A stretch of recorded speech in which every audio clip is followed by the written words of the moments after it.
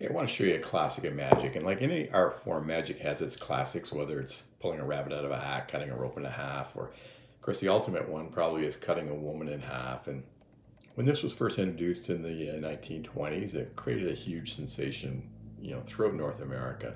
Huge lineups to see this illusion, created lots of controversy, sort of like almost like a David Blaine stunt of the day back in the 20s. But this is kind of a small rendition of that classic. And of course, to do the classic, you need the box for the lady, and you need a lady, which I'm going to use this kind of classic 1940s pinup card.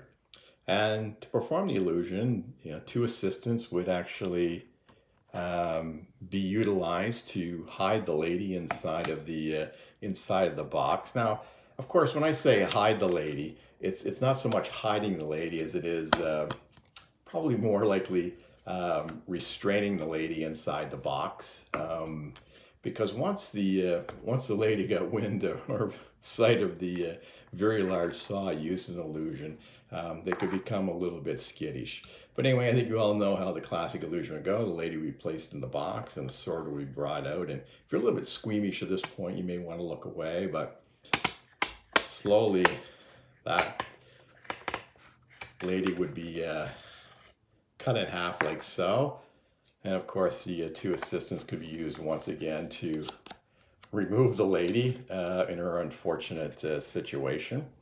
Now, of course, she couldn't be left that way. If we were to leave her that way, it'd be more of a murder scene than a magic trick. So once again, the two halves could be placed back into the box. It'd be important at this point to show that there's actually no trap doors below the box. And then with a snap of the fingers, the magician would have the two assistants once again remove the lovely assistant fully intact from that very scary looking box. And that, of course, is a small rendition of the very classic song, A Lady in Half. Thank you.